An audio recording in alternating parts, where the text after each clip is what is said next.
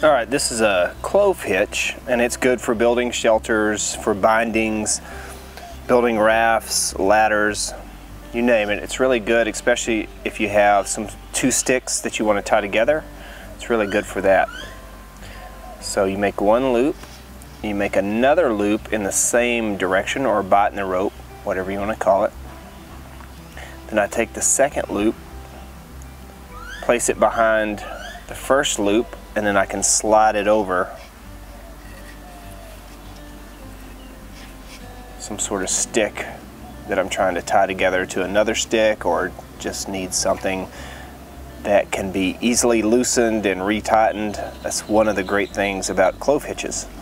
All right, so let's say you can't slide it over the object and you need to tie a clove hitch into it. So you overlap it and make an X. So there's my X right there. Bring it under again and slide it underneath the X.